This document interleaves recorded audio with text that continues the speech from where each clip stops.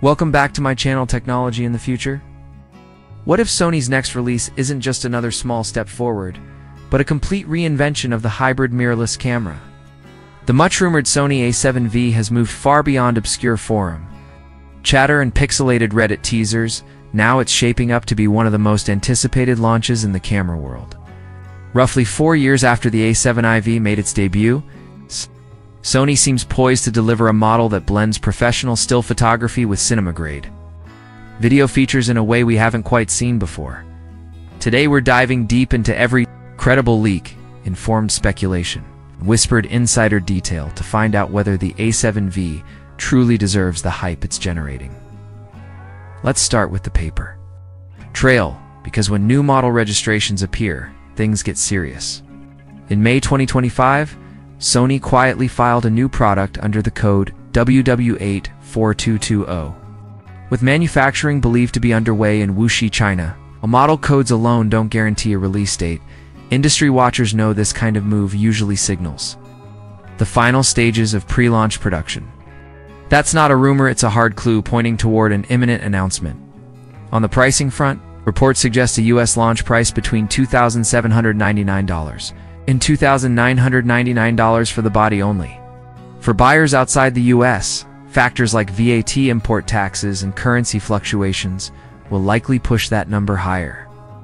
It's not exactly entry-level territory, but for those looking for a DATL hybrid camera with advanced photo and video capabilities, it could be seen as fair value. The real curiosity, however, revolves around the sensor. Two strong possibilities have emerged. One rumor points to a 44-megapixel back-illuminated BSIC MOS sensor, perfect for photographers seeking ultra-high resolution for detailed landscapes, commercial shoots, and editorial work. The other leak hints at a 33-megapixel stacked CMOS sensor, optimized for extreme readout speeds, superior low-light performance, high-end video capabilities. This presents a clear fork in the road. The 44MP sensor caters to resolution purists, while the 33MP stacked option would prioritize speed, responsiveness, and versatility. Sports, wildlife, and fast-paced event shooters might gravitate toward the stacked option, while studio and fine art photographers may prefer the extra megapixels for cropping flexibility and detail retention. The camera's processing power could be just as significant as the sensor choice. Word is that Sony will equip the A7V with an updated Bionz XR processor, similar to the one found in the flagship A1 and cinema-focused FX3, but reportedly tuned for even faster performance. Coupled with next-gen, AI-driven autofocus, this could mean human-animal. An object tracking so precise it feels invisible, locking onto a subject and staying glued even during unpredictable movement. Imagine tracking a bird mid-flight, a race car on a sharp turn, or a child sprinting across a field without losing focus for even a frame. For content creators and filmmakers, the video upgrades could be a major selling point. Leaks suggest 16-bit RAW output over HDMI, full support for S-Log 3, and possibly S-Cinetone profiles, which would give colorists and editors huge creative freedom in post-production. While some might have hoped for native 6000 recording or full-frame 4K at 120 FPS, the inclusion of high-bit depth output in a body of this size could be a more practical win for those who value grading flexibility and dynamic range over sheer resolution. Numbers, and then there's stabilization, a make-or-break feature for handheld shooters.